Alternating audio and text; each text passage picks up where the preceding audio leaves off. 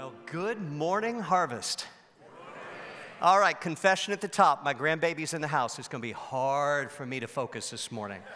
But we're going to be okay. Hey, I pray that you are well. Happy New Year. Here we are, 2024. You ready for it? Oh, I am. I'm so excited. Hey, I'm curious. How many of you do a word of the year when it comes to like a new year? Like you pray, you seek, you discern. Several of you do. For those of you that do, if you don't, that's okay. That's okay. But for those of you that do, here's just your yearly reminder. Be very careful the word that you choose. Because I just find joy. That sounds great, but let me tell you, the Lord is going to teach you what joy really looks like in the face of uncertainty and hardships. Last year, it was rooted. That was my word. I was so excited about it. Colossians. Paul says, I pray that you, being rooted and established in the faith, would know the love of God. Sounds great, but see, here's the thing about roots. If you got a shallow root system, when a storm comes through, it's going to blow you over. So what I found, just personally, like leadership and just leading, and I had so many storms last year, but praise God, it's like Psalm 1, when you dig in deep roots. So these words are great, but just be careful the word that you choose. But I take it seriously. So, all right, joy a couple years ago, that was tough. Rooted last year, that was tough. So I'm like, all right, how can I find a loophole here? Now, I know that's not right. I know that's not good. I'm confessing right now. But I'm praying. So last week we had, just real quickly, we had a couple days to unplug, to disconnect. We went to the beach. It was great. So it literally was a week ago. It was New Year's Eve. And my wife was like, have you figured out your word yet? I said, no, but I trust. I've been praying. The Lord's going to reveal it. I'm going to figure it out. So it's New Year's Eve. We're going to dinner with some friends. My wife found this hole-in-the-wall shrimp shack. I mean, same grease guaranteed that they've used for 100 years.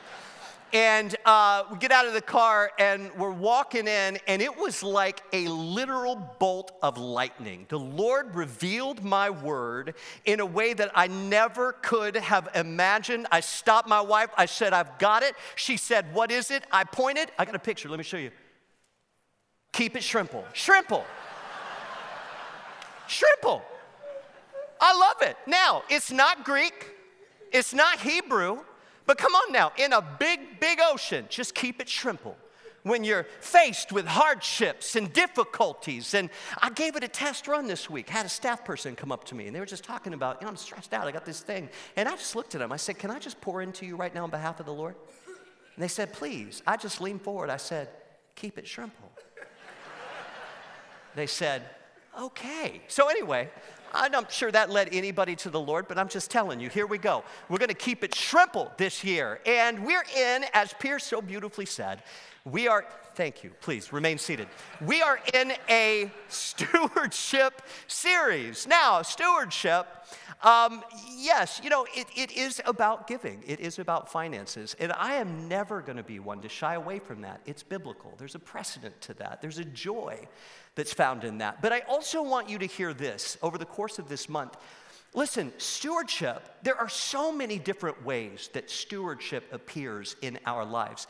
Giving is an important component of it, but there are other ways. Example, if you join our church today, we will give you the membership vows. And one of the vows that we ask you is this: will you support the church with your prayers, your presence, your gifts, your service, and your witness? I think that actually is a really good definition of what stewardship is all about. So over these next several Sundays, we're going to, in this series, That's Our Church, we're going to talk about what it means to be a guided church, what it means to be a grateful church, what it means to be a growing church. And today, I really am excited about this word. We're going to talk about what it means to be a generous church. So will you join me in a word of prayer, and let's just dive in. I love the way the Lord put this together this morning.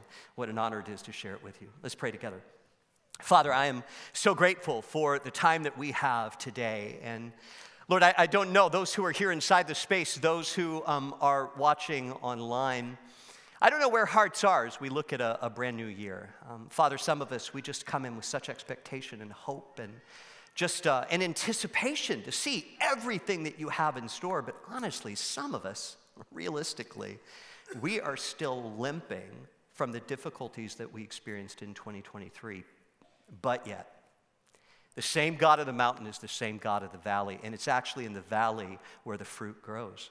It's actually in the pressing where the sweetest of oils come from. So Lord, you're working in the mountain, you're working in the valley. So open up our eyes today as we talk about the gift of generosity, as we look at what it means to be a generous church. Father, just reveal something fresh, reveal something new. This is what you do. The word is alive and active. So Holy Spirit, you are welcome here. We thank you for the generosity found in Jesus. And this story that is our story, be glorified in it. And it's in the mighty name of Jesus that we say amen. Amen. All right. If you have a Bible, we're going to start here. We're going to start in John chapter 3. All right. So if we're really going to keep it simple, let me go ahead and give you the overview. Like if you could take this entire sermon and you could just boil it down to a single sentence, it's this. We are a generous people because the gospel is generous. Because the gospel is generous, we are generous by default. What do I mean by that? Well, let me just reference John chapter 3. You know, I've heard it said, a new year, a lot of people start the Bible in a year. And if you're doing that, you're about 7 days into Genesis. And I love to say, ain't no crazy like some Genesis crazy, right? I mean, Old Testament, some are like, what do you do with that? Well, I'll tell you, if you're doing this, hang in there. The secret to reading the Old Testament is to see Jesus on every single page. And the beauty of the Bible, from Genesis to Revelation, is this. If you boil it all down, it really comes down to one verse. More than likely, you know it. This is not the first time you've heard it, but it's this, John 3:16. For God so loved the world that he gave. For God so loved the world that he gave his one and only Son, that whoever believes in him shall not perish, but have everlasting life. My friends, the gospel is generous. There's a story that is a bit of a legend. I actually remember this when I was in radio. I remember reporting this story. There was a guy in Longview, Texas. I grew up in East Texas, Marshall, Texas. And there was a guy from Longview, and what he did was he was like a collector. He had all this knowledge about stones, geodes, rocks, things of that nature. And he goes to a gem and mineral show in Tucson, Arizona. And he's walking through, and he's just sort of perusing all of the rocks that are out on the table. And he comes across this one. It's this like blue-violet sapphire. It's sitting there. Now, because rocks are his expertise, he immediately recognizes that this has value. So what he does is he takes it. Now, it's labeled $15, and he knows it's worth more than that. So he takes this rock and he walks over to the guy who's running the rock show, not but like a rock and mineral show, and he sets it down and he said, hey, can we talk about this? It's on a table, it says $15. And the guy looks at the brother and says, you know what, we got so many of those, how about I make you a deal? I'll sell it to you for $10.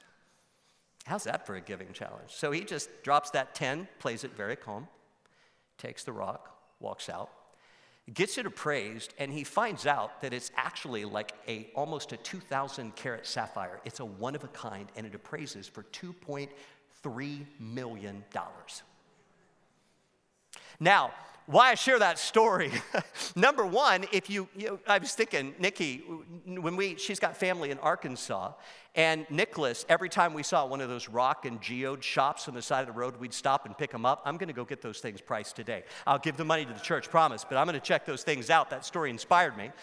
But here's the thing. It took a lover of stones to recognize the value of what was in front of him. And here's the gospel. We have the lover of souls who would step off of his throne, come into our world in the person of Jesus, and see the value that's found in cracked and broken and messy clay jars.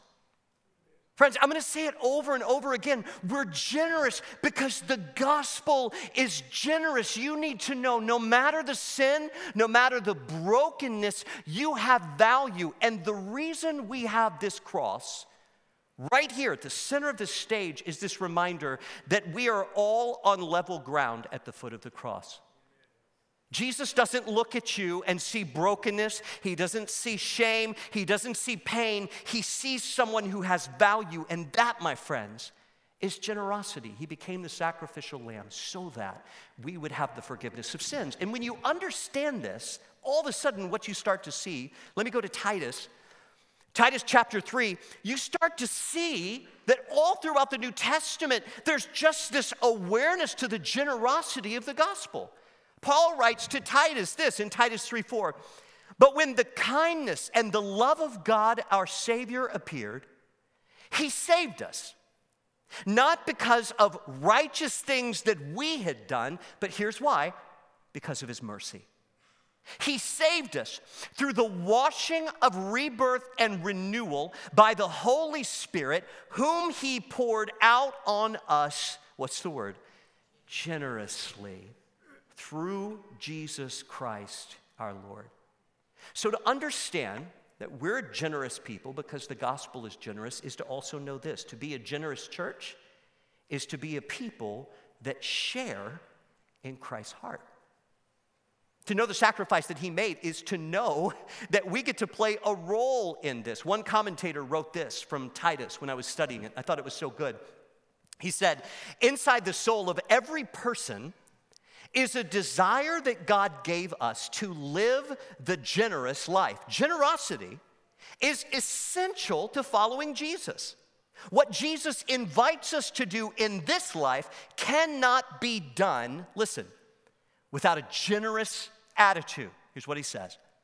Generosity is required to trust God at the depth that produces a life of sacrifice, a life of serving others, and a life of even forgiving in the same way that we are forgiven. Generosity has all of these layers that are wrapped up in it. And this last line is so good.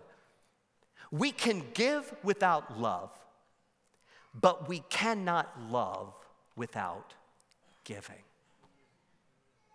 And see, it all really kind of boils down to, listen, you want to kind of get away from this. It's almost easier. Let me just give the money to the church and then just be done with it. But no. There's so much more that comes when you understand the generosity of the gospel. Jesus in John 13:35 said this, "This is how they will know that you are my disciples." Who's they? That's an unbelieving world.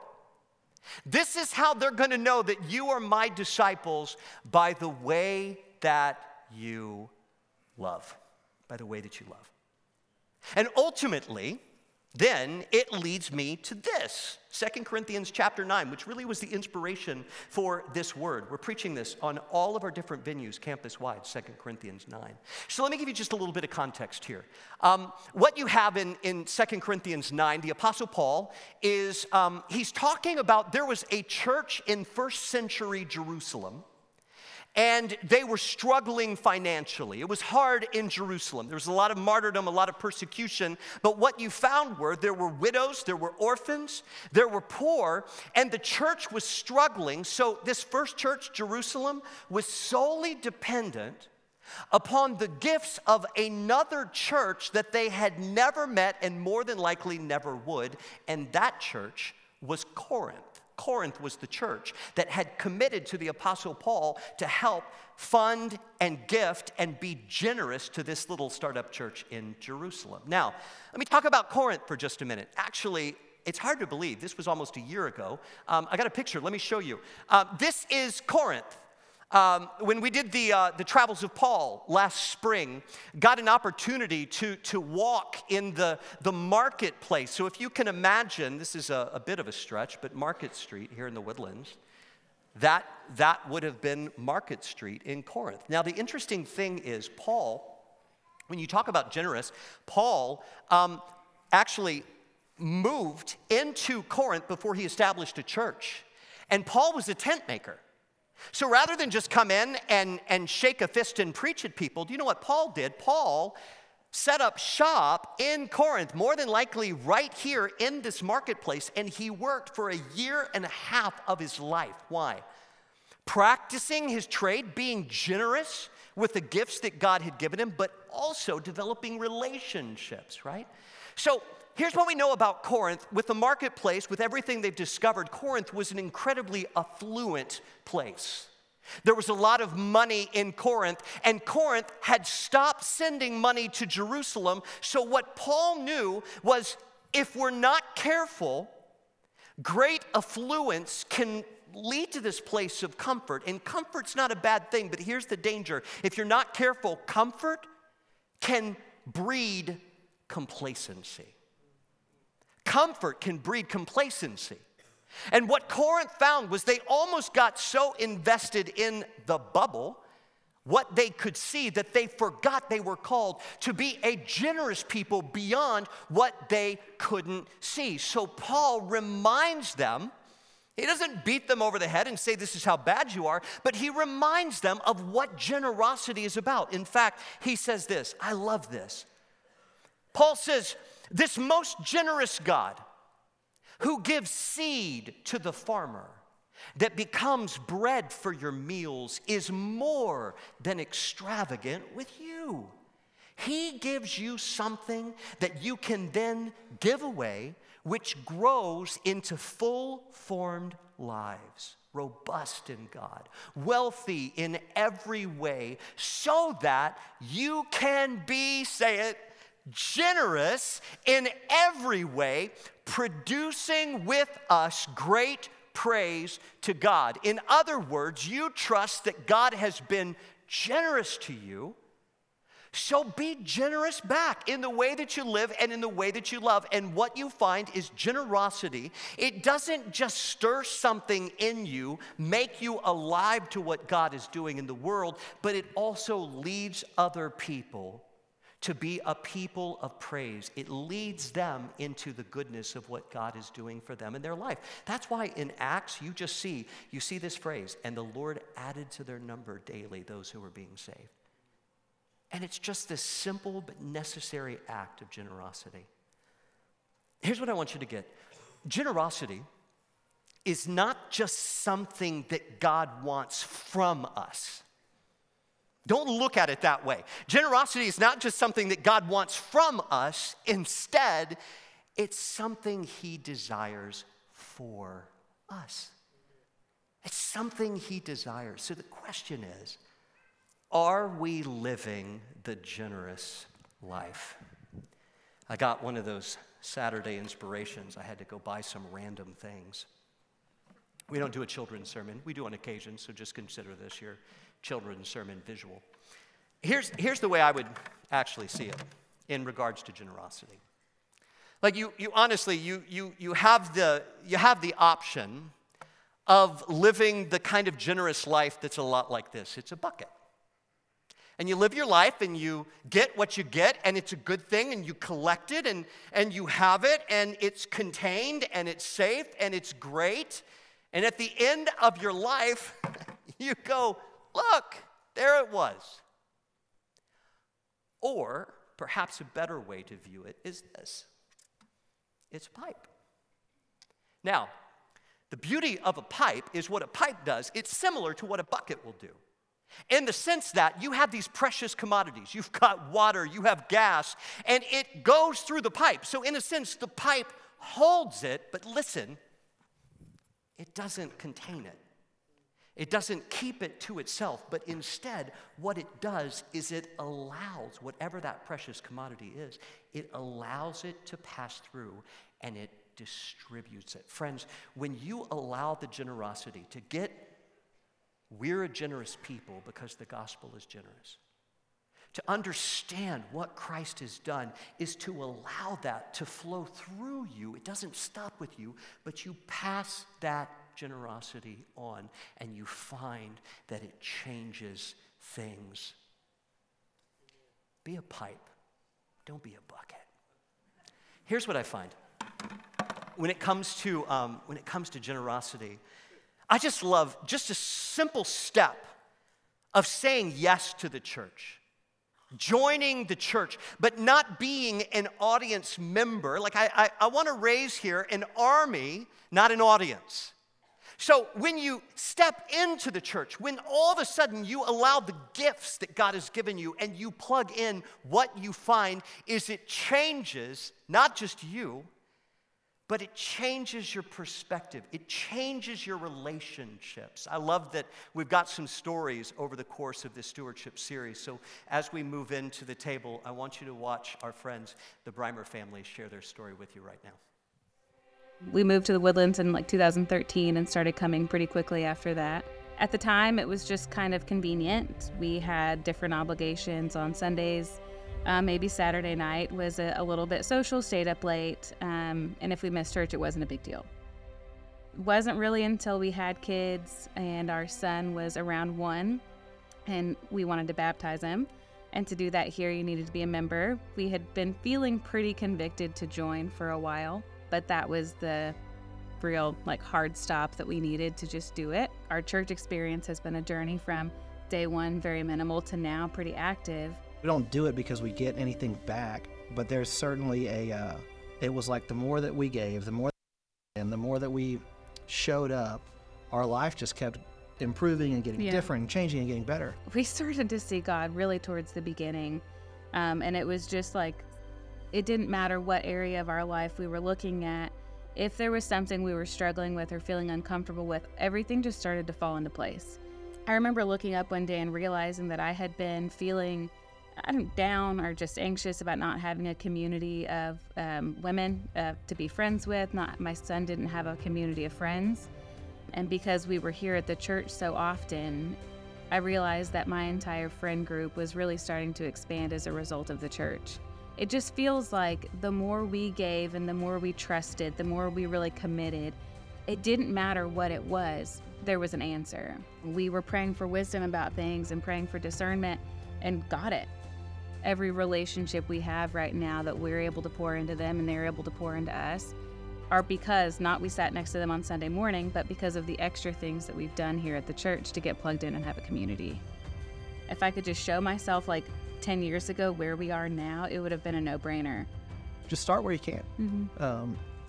I wish that I would have started faster and done more, but take the first step. We've found that the more we've plugged into the church, the more it's poured back into us. Yeah.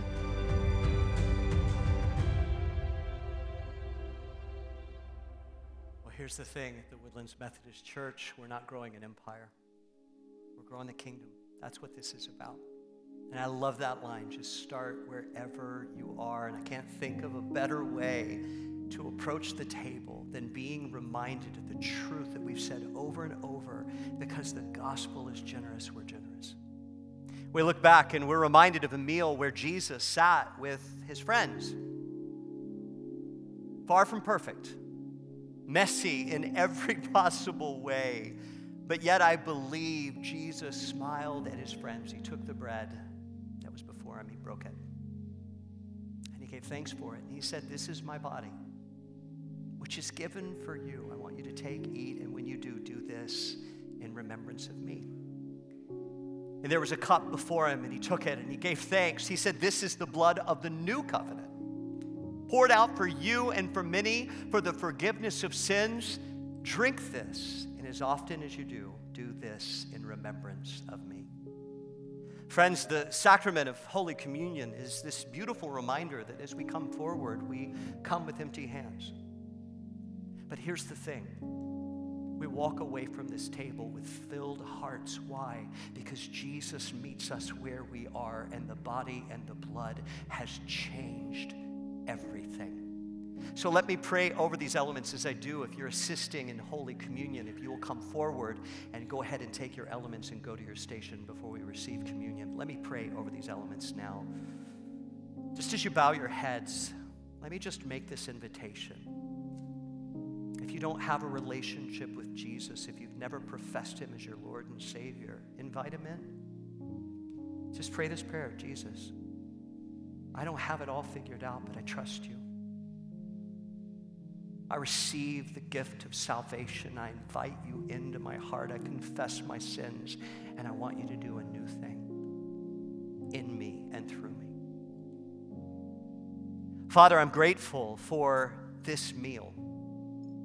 I'm grateful that the ground is level at the foot of the cross. We all stand in the shadow of incredible generosity that's come through your Son. So I just, before we bless these elements, Father, it's important to have clean hands before we go to the dinner table. So if there's sin, if there are things in us that are not of you, silently, we just pause and we expose those dark places to you now.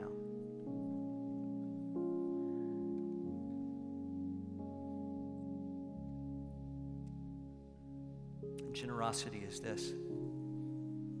For those who confess their sins, he is faithful and just to forgive us of those sins. The slate is clean. So God, I ask your blessings on these elements. The bread, the cup, that they may become for us the body of Christ as we are a people who are redeemed by his blood. We love you, Jesus. We thank you for this dinner invitation, for this table. And it's in the mighty name of Jesus that we pray. Amen. A reminder that all are welcome to God's table this morning, to the Lord's table. You see four corners here, but just don't see corners. Think about it. We join brothers and sisters around the world who share in this meal. We take communion by intinction. All of the bread is gluten-free today.